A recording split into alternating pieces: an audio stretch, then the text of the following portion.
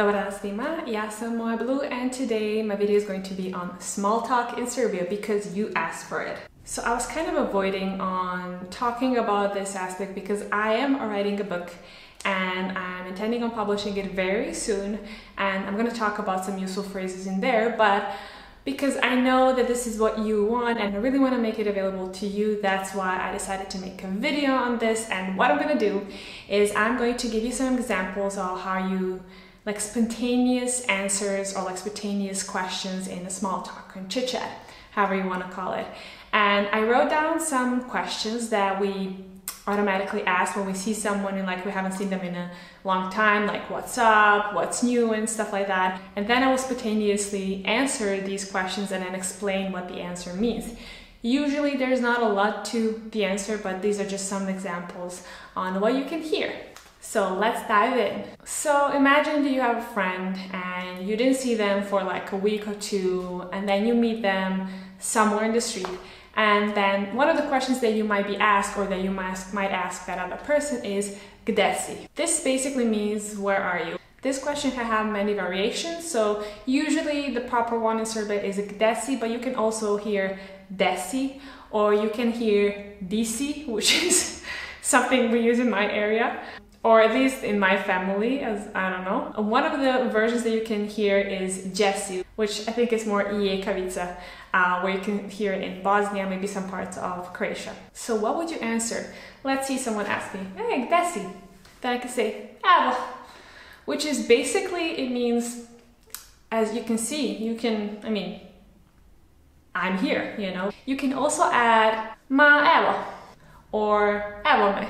These are basically the same things, but you just add a bit of like flow to it, right? You don't say evo, but you can say evo me, like there I am.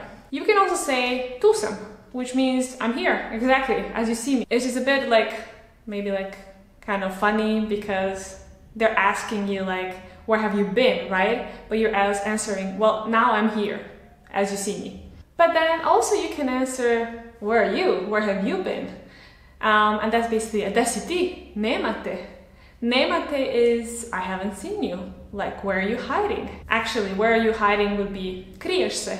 So basically you can flip the conversation so that you are the one asking the question, like, well, what are you asking me about me? I mean, I haven't seen you in a while. What have you been up to? And then organically you come to the question, what's up? What's new? So this is šta ima or šta ima novo.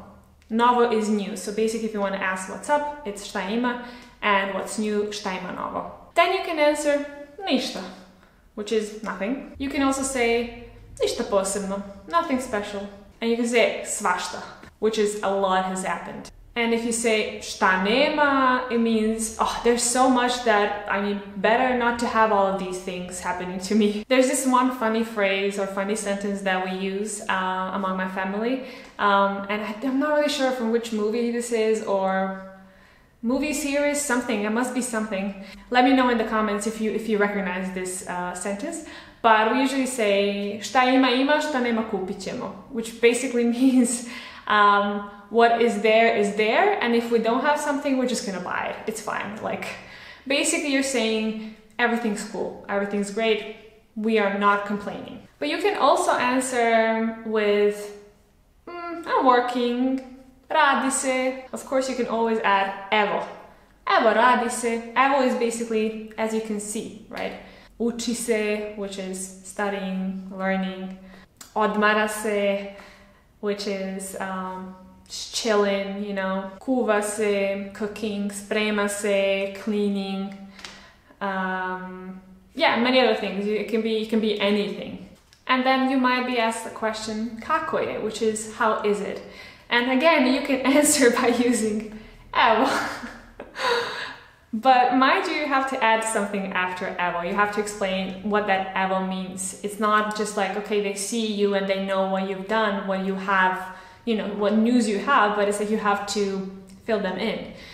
So you can say evo radno, which is busy, neradno, which is not busy, opušteno, which is relaxed. Of course, if someone asks you, how is it, you know, how you've been, basically, you can say dobro je, which is good. You can say nikako, like horrible. Like you can also say loše. It's like, oh, it's bad, it's bad. Or super, good.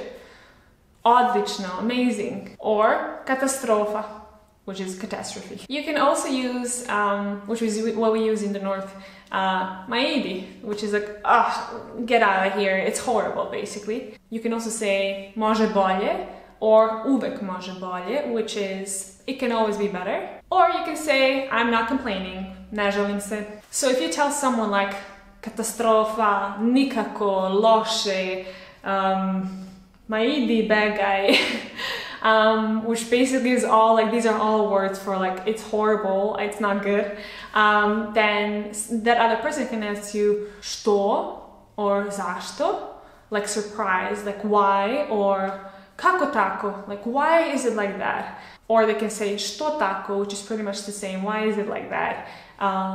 They can say molim, which is like, what? Excuse me? Or šta? What? Like, now when I'm translating, they all just sound the same, but yeah, these are all words you can use like, I need more explanation, why? Then you can answer eto. It just is like that, basically. Šta ti kažem? Which is, I don't know what to tell you, like, it's, you know, horrible, like, I don't even have words. Which is, I don't have words is nemam reči. Tako je kako je. It is what it is. Instead of asking how is it, how you've been, you can also ask specific questions. So, how's your job, your wife, your kids, your husband, your mom, or whatever. So you can ask this by using the question word kako, which is how, and then just adding that noun. So you, colloquially, you don't have to use a verb is, which is usually will be kako je posao, how is it work, how has it been at work. Then you can just say kako posao. Kako posao, kako muž, how's your husband, kako žena, how's your wife, kako dečko, how's your boyfriend, kako devojka, how's your girlfriend, kako deca, how are your kids. So if someone asks you how's your how's at work, kako je posao or kako posao, you can answer dobro je or loše, or you can say ide, which is like it's getting there, it's like going slowly. Actually, if you want to say it's going slowly, then you can say ide polako. You can say polako ali sigurno, slowly but surely. If someone asks you about your kids, you can say dobro su. A singular one kid is dobro je. Kako je dete? Dobro je.